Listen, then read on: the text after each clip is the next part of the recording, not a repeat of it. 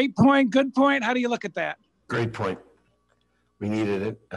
Any point you can get when you're chasing a playoff position is important, especially when you're down 3-1 with 3 minutes to go, and especially after that first period that we had, which was probably our worst first period of the year.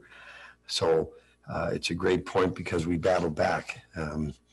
We responded in the second, and we didn't quit, even though they got that power play goal, and we were down 3-1. We didn't quit. There's a lot of fight in this hockey club, and so it's a great point.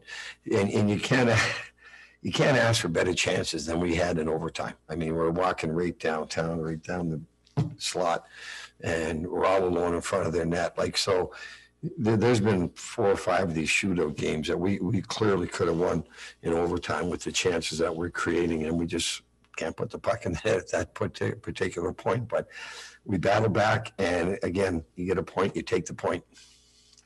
Next we'll go to Saad Youssef. Saad? Hey, Bones, you talked about that first period. Just how important and how big was Jake to keep the game there?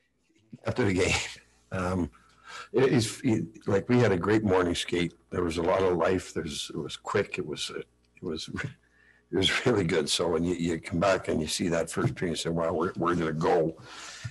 Anyways, that happens. You deal with it, and you address it after the first, and you move on. But that game is over in the first period without Jake. Love his composure. Love his compete. He's getting better every game. He battled hard tonight, and it's, again, you'd like those chances we had in overtime. You'd like to get one of those in, so you give the kid the win because he kept us in there. So, anyways, he was great. He's a battler, great teammate, great worker, and he's just going to keep getting better. Next, we'll go to Matt DeFranks. Matt. Rick, didn't see Dennis there in overtime. Was it just something you saw from his game tonight that he wasn't feeling it? No, he wasn't feeling it at all tonight. Didn't like Dennis's game at all. Next, we'll go to Mike Fika. Mike? You guys have had a lot of comebacks in the last couple of years, and I know you can't always duplicate the situational motivation that, when you're behind like that, but are there things that you learn in those last 2-3 minutes that you can try and use in future games? Well, we've talked about this with the team, that there's been too many games this year that we've found ways to lose a point. So we've kind of changed that whole mindset. Okay, we're going to find ways to get points, and that's tonight's a good example. So we have come back. This is a different team with all the kids that we have in front. So they got to learn how to find ways to win games, and tonight's a good example. Columbus is a good example. You just find ways to get points any way you can. And again, like that's those chances.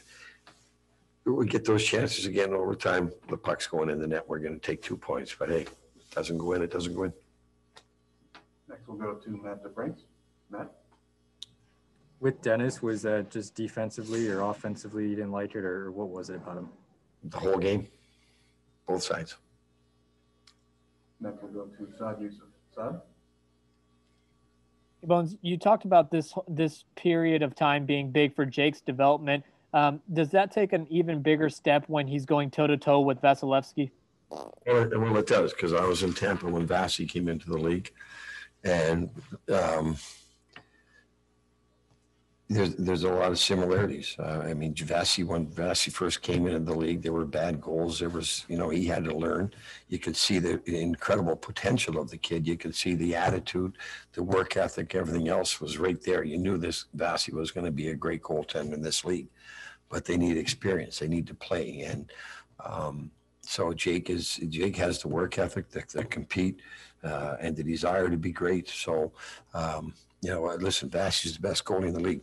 Don't kid yourself. And Jake is, but this is Vasi's 6th, 7th year in the league. I'm losing track of time, but he's been around 6-7 years. Imagine where Jake's going to be in 6-7 years. He'll be right there. And our last question is from Matt DeFranks. Matt? What did you think of Jamie tonight? Of who? Jamie Benn. Well, he gets a big goal for us. He battles hard. Listen, he's great. He's great on the bench, and when things aren't going good, you see him trying his best out there to get things going. I was glad to see him get a goal. That was huge because it's been a while since he scored. So hopefully that'll get him going again too. But he was solid. I mean, no problem with Jamie. He was good. All right, thanks, Coach. Thanks.